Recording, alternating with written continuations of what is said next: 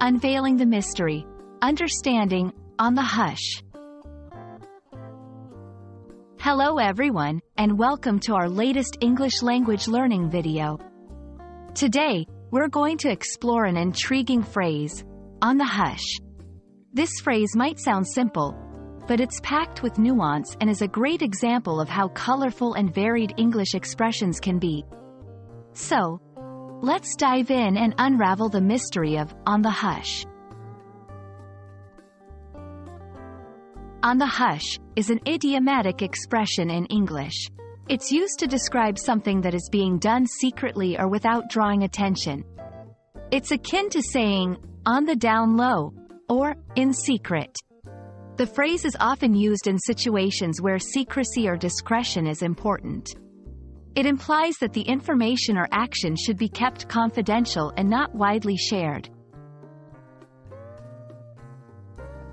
The phrase, on the hush, has its roots in colloquial speech, and it's believed to have originated from the word hush, which means to silence or keep quiet.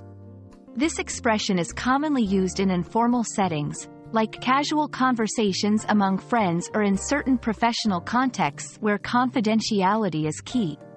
It's a versatile phrase that can be applied in various situations, adding a layer of secrecy or subtlety to the conversation. To help you understand how to use on the hush, let's look at some examples. 1. I'm planning a surprise party for Sarah, but it's all on the hush right now. 2. They are negotiating a new deal, but everything is on the hush until it's finalized. 3. I heard a rumor about the new project, but keep it on the hush. We're not supposed to know yet.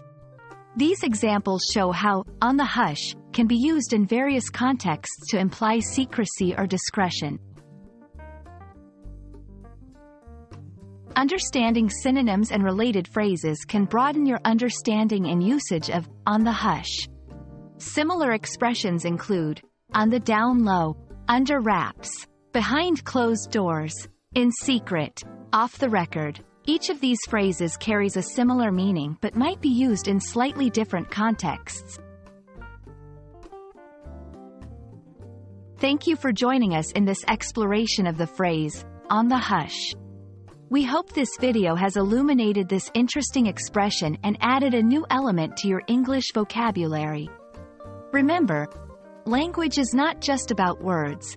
It's about culture, context, and the many ways we express ourselves. Keep practicing, and don't forget to use your new phrase, on the hush, in your conversations. Until next time, happy learning!